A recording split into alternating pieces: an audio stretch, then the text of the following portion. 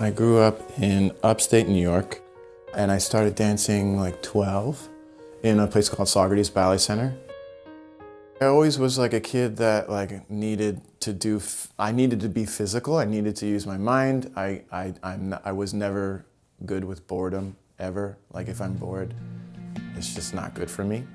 So, but then also like the physicality of ballet, the sport aspect of ballet, it's underrated, especially like in the States in compared to like Europe.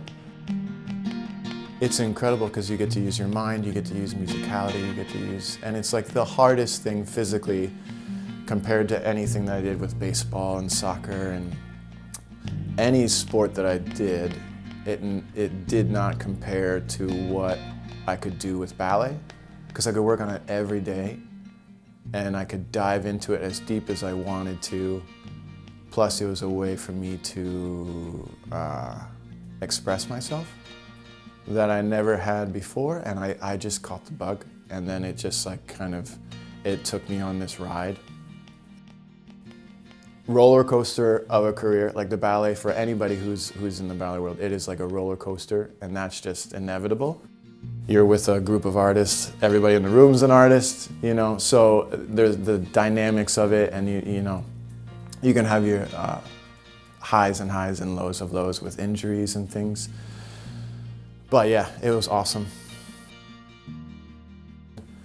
I danced here at Ballet Met for 12 seasons with Gerard, and then Edward took over, and then I retired 2020.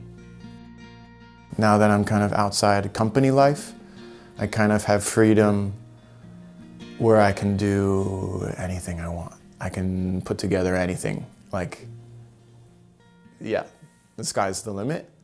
But then that puts more pressure on me because I'm like, okay, I have to take this bubble of a thought that I have. I was like, I think it's possible to, so it's slowly been over like the last 4 or 5 years where it's like started to like morph into something that can be physical.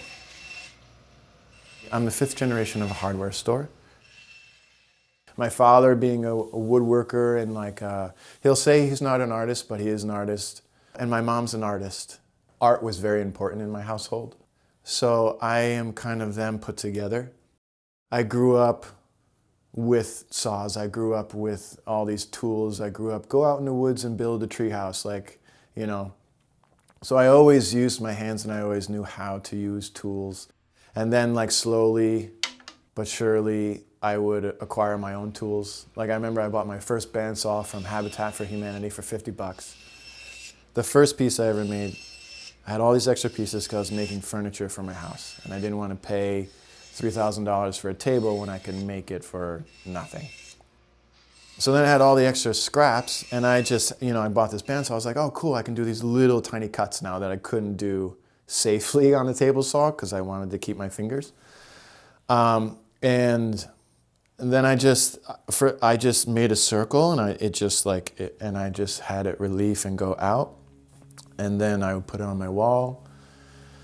And then at that time, Ballet Met was asking dancers to kind of donate. You can have like a dinner with a dancer, and so they asked me, and I said, hey, I'm making this art, and then yeah, I donated it, and that's how that started.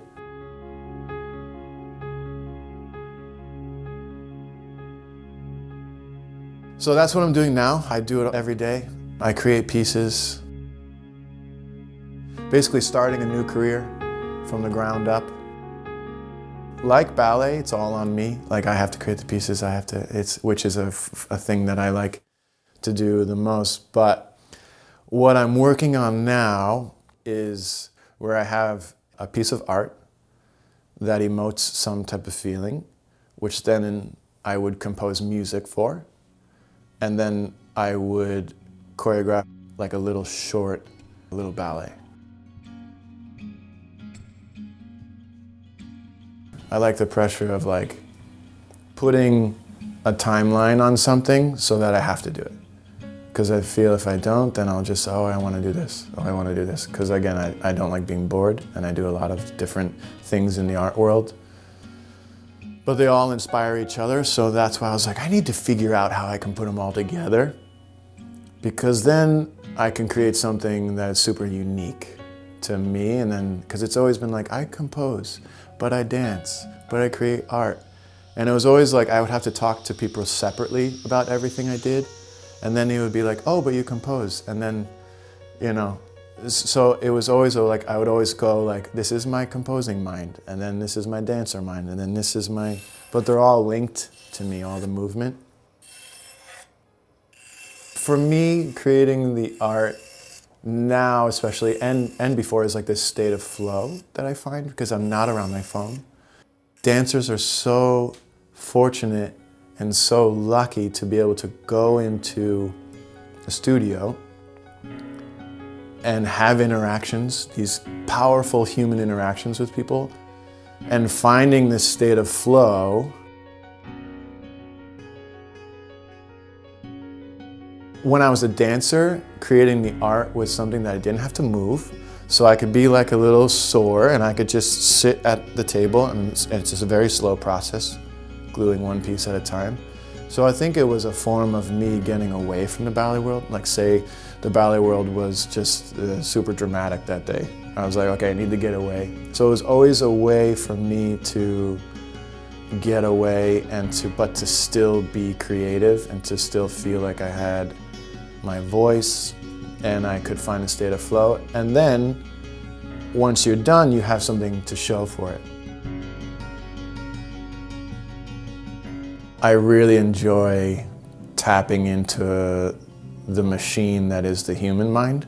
Instead of everybody's on a computer and everybody's filtering through what the computer can do for me, but tapping into this and how you can dive deeper into your mind and create, I think is something that I've always done my whole life.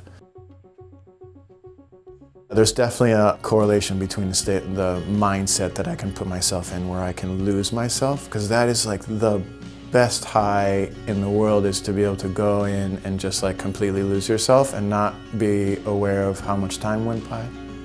And that's what art did, that's what dance did, music, performing. Yeah, I'm super fortunate and lucky to be able to do that.